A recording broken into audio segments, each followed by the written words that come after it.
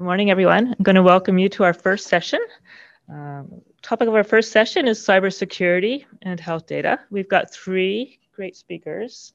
Our first one is Gautam Kamath, who's assistant professor at the Sheridan School of Computer Science at the University of Waterloo. He's also a faculty member at the Vector Institute and the Canadian CFAR AI chair as part of the Pan-Canadian AI strategy. Pan-Canadian. Okay. His research is on data privacy in machine learning and statistics. And my understanding is the three speakers will speak. You get 20 minutes. I will watch your time. So I will poke you if I see it going on too long. And then my understanding is you want to hold questions until the end. So then we'll have a discussion with all three speakers at the end. Okay. Yeah, thank you very much for the introduction, and thanks for everyone for coming here. I think this is really exciting to have the opportunity to get academics, policymakers, all these people in the same room to have these very important conversations. So today I'm going to be talking about a technology known as differential privacy. I'm not going to get super technical. This is just sort of to get the ball rolling, and I'm happy to take more technical questions in offline conversations. So to start, I want to motivate things. Nowadays, I'm sure everyone knows that modern large-scale machine learning and statistics employ enormous amounts of data, and especially sensitive data. Many organizations such as Google, Apple, the US Census Bureau, and many others all touch on data which is sensitive and has to do with individuals' data. And I want to give you a few examples to show that it's really actually easy to violate individual privacy in a number of different contexts, which in any of these sensitive applications, we would want to really avoid. So one example I'll point to is vulnerability of genome-wide association studies. I'm sure people in this room who work with health data know much more about this application than I do, but GWAS studies are studies in which you examine the health data or DNA of thousands of individuals and try to find correlations between various genetic markers and diseases. And what's reported is, say, chi-squared statistics and associated p-values with them. So here's an illustration I found which shows correlations between various genetic locations and various diseases. So these are, of course, very, very important to understand the genetic origins and which populations are more susceptible to various diseases. The challenge here is this data is naturally very sensitive. It has to do with people's medical history, their DNA, very, very sensitive, and you don't want to leak information unnecessarily. In particular, even participating in such a study is a sensitive topic. For example, if there's a study involving people who are positive for HIV, then if somebody finds out that you participate in such a study, it would leak your HIV status, which could be sensitive. The bad news is a very important research finding by Homer et al. From 2008 found that it actually was, in certain cases, possible to identify who participated in GWAS studies. And this is known as a membership inference attack, in the sense that you can infer someone's membership in the data set used for this study. And this was taken very seriously. In particular, the National Institutes of Health in the United States, they decided this was a big enough threat that they would no longer make public certain statistics that they previously made public. And after this incident, if you wanted to get access to these statistics, you needed to go through a lengthy approval process, which of course slows down the rate of science. So that's just one medical application that I'll mention. Another thing is census data. So the US every 10 years has a decennial census, and they decided to test how private is their census and could they leak information. So using publicly released statistics, the result of essentially the 2010 census, they tried to attack their own census and reconstruct some microdata. That is, given the public releases, they constructed a set of rows consisting of people's microdata, which is voting bloc, age, sex, race, and ethnicity. And they found that they were able to do an exact match from the released statistics on almost 50% of the US population. These findings were released publicly and reported unconventionally, perhaps, on Twitter. This is John Aboud, who used to be the chief scientist of the US Census Bureau. And I highlighted here in particular that they were able to reconstruct essentially 46% of the population exactly. And this is very problematic because for pretty much half the US population, this microdata that I identified is enough to uniquely identify them. And in particular, that allows you to match it with some external databases, reveal it, and if you match it with someone's name, then you can find out information such as their age, sex, race, and ethnicity, which is personally identifying information and considered sensitive. And maybe some might be thinking, okay, this is kind of a bad thing, but so what? This is very important because of the fact that actually this is enshrined in US law. This is Title 13 of the US Code, Section 9. Specifically, it might be a bit hard to read, but it says it's against the law to make any publication whereby the data furnished by any particular establishment or individual under this title can be identified. So they showed that you can re-identify individuals, and it's illegal to release data that allows people to re-identify individuals. So clearly, their 2010 census release has issues. And you might be thinking, okay, there's some simple solutions to this type of thing. Like there's a lot of approaches that various organizations use for sensitive data. For example, redacting small counts, maybe doing some rounding. I know in the Canadian census, they, for example, redact small counts and round various numbers to the nearest multiple of 5, or randomly round at least. Other things that they did in the 2010 US Census were swapping individuals. For example, you maybe take 2 individuals in the data set and just pretend they're in the other place to sort of add a little bit of noise in an informal way. There's other technologies, privacy enhancing technologies known as k-anonymity. Based on some conversations yesterday, I added here actually synthetic data, which is another kind of approach that some people use.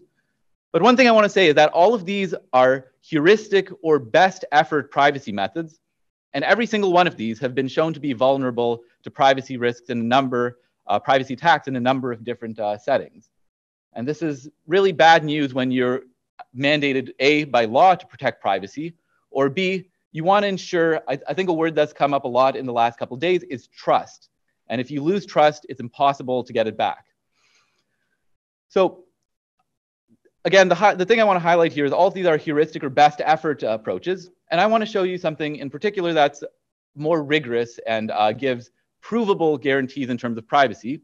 And this is the notion of differential privacy introduced in 2006 by Dwork, McSherry, Nassim, and Smith. So I'm going to try to give you a little bit of an illustration or a caricature of how differential privacy works, or what it's trying to protect against. We're not going to get into formal definitions today, really, because I'm happy to talk about it offline, but we want to keep this a bit less technical. So the type of setting which differential privacy operates in, we imagine there's some data set, which is sensitive in nature. It's fed into a statistic, or sometimes called an algorithm, depending on who you're talking to, and that produces an output. Now you imagine, alternatively, maybe a different data set, which has one change in it, was fed into the statistic, and that produces an output.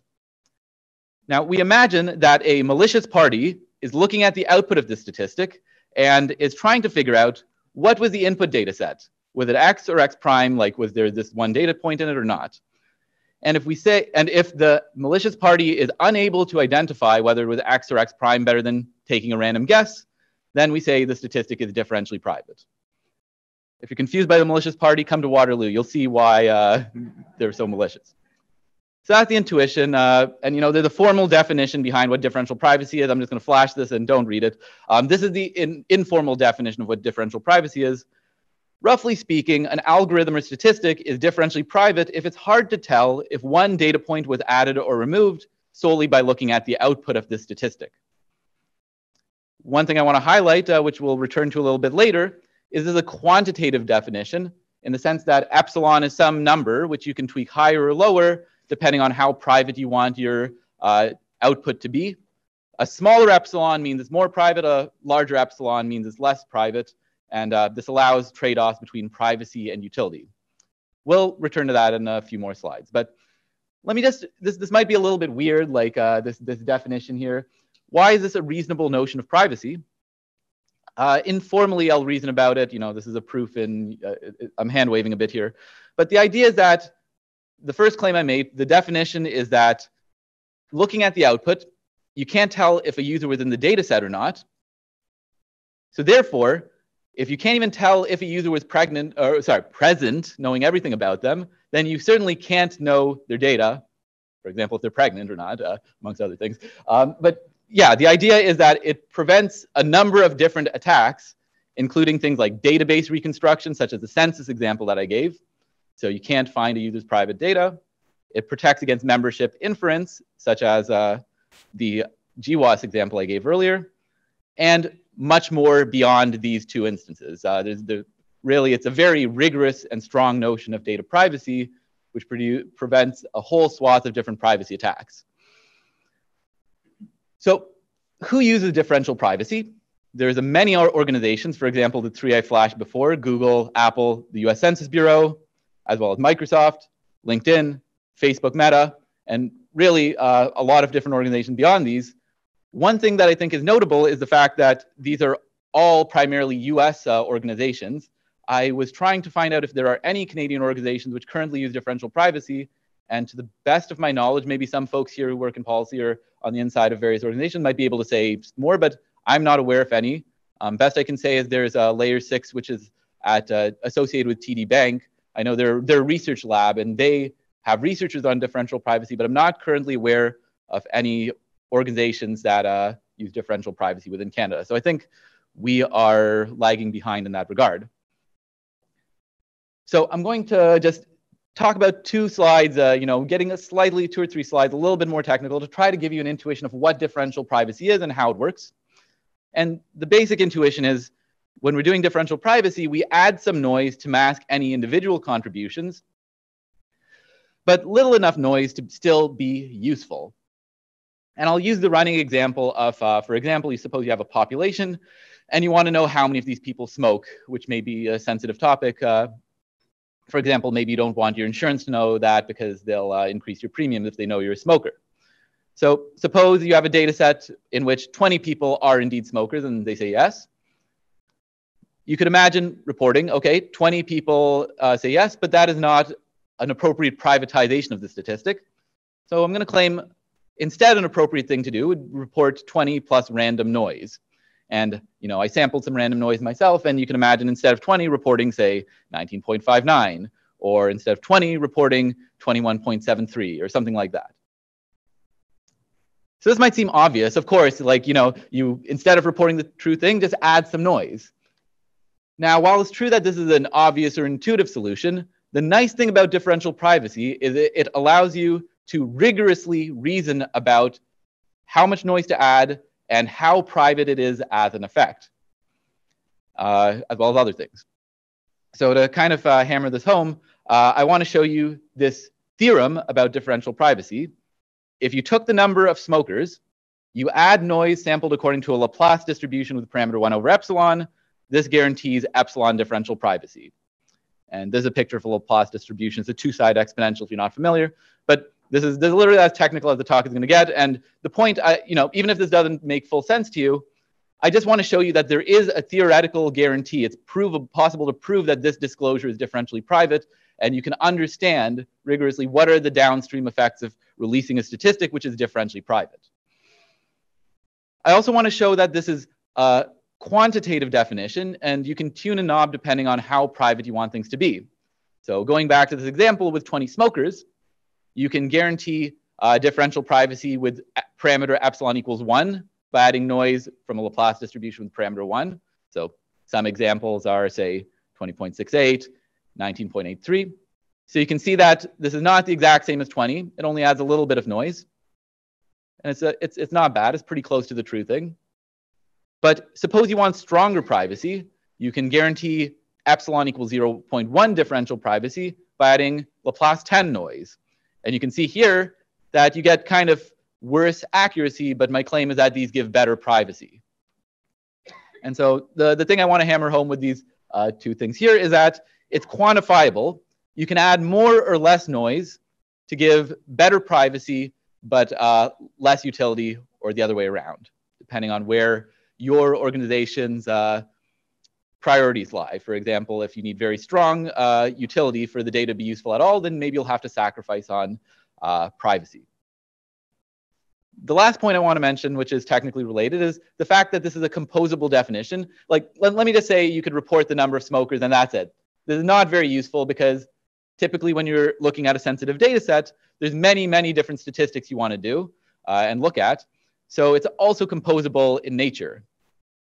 So to sort of give you an example, suppose you had 100 people, 20 are smokers, let's noise that. Say 37 have some chronic illness, let's noise that. And 12 make a lot of money, let's noise that. Now, each of these individually is a private disclosure. What if we released all three at the same time? The nice thing is that differential privacy gives you a framework in which to quantify how private it is to release all three of those at the same time. Informally speaking, just add up the parameters. Each one is one differentially private, so together they're three differentially private. And there's more complicated things you can do, but that's at least the basics. And the main thing that I want to emphasize here is that it allows you to quantify the composition of releasing multiple statistics, which you can imagine is crucial for a census, where you might release, hundreds or even thousands of statistics pertaining to a single individual, such as, if you have, say, a white male, then you might include them in statistics on the number of males in their city or at another population level. And you're going to release a lot of statistics on that one person, and you want to make sure that your overall disclosure isn't going to violate too much privacy. So that's all I want to say technically. I'm going to sort of conclude by giving you a few examples on where differential privacy has been used. One example release was by Google. After COVID-19 began worldwide in, say, March of 2020, they released community mobility reports. I'm sure many of you stayed home as the pandemic began and didn't go to work from home instead. And so what Google did was they looked at location data and managed to quantify this. So in particular, you can see in these this data they gave here for the Waterloo region, you can see that workplaces were 22% less populated compared to the baseline, transit stations as well, parks were less, residential was more. And you might be wondering, how did they get this data? Well, the good and bad news is that kind of everyone is being tracked by Google. If you don't opt out, your phone tells them a lot of information. Naturally, this is very sensitive information in the sense that maybe I'm okay and I trust Google with my location data, but I don't want this to be posted on the internet so that every single person sees where I am at any given time. So they realized this, and they were responsible with their data disclosure by noising these statistics using differential privacy to avoid leaking too much information on single individuals. Another application is one that I alluded to before. The Census Bureau in the US, they determined that the 2010 census was not appropriately private in order to guarantee the privacy laws that they are legally held to uphold. So in the 2020 census, this is perhaps the highest profile deployment of differential privacy for 300 million plus Americans. All of their data was run through differential privacy in a method kind of similar to what I outlined, just by adding noise, but with a lot more work to make sure things are done well. They took on the left, you can see their true data, they added noise to it appropriately, and at a variety of different geographical levels, they make sure it's consistent. For example, it would be silly to have the state populations not add up to the national population, and so they do some fancy bells and whistles on top of that. But yeah, I think it shows that the US Census Bureau at least realizes that differential privacy is the right way to guarantee this type of individual data privacy that they're required to uphold. So I'll conclude, hopefully I got across here today that differential privacy is a rigorous and versatile tool for privacy preserving data analysis. And I think Canadian organizations maybe need to reevaluate privacy and disclosure risk of their sensitive statistical releases when pertaining to sensitive data. In particular, red teaming is a common approach where one team makes some statistical releases and then they're sort of stress tested from an attacker's perspective, which is, I think, very important to do. And I think it's time that we move beyond heuristic and best effort approaches for privacy and turn towards rigorous methods for a number of reasons that I've mentioned. One, including to ensure compliance with privacy legislation, which we already have a lot of great privacy legislation in Canada, but there's a number of privacy legislation that are being considered now in Canada around the world. For example, GDPR is a relatively new one in Europe, and Canada has some which are being proposed right now in Parliament. So these are things that need to be, we need to make sure our privacy tools stay up to date with the regulations. And again, to use this word trust, I think it's very, very important to give Canadians trust in how their data is used, particularly in health applications. And once you lose trust, then it's very, very difficult, if not impossible, to get it back. All right, I'll conclude there. Thank you very much.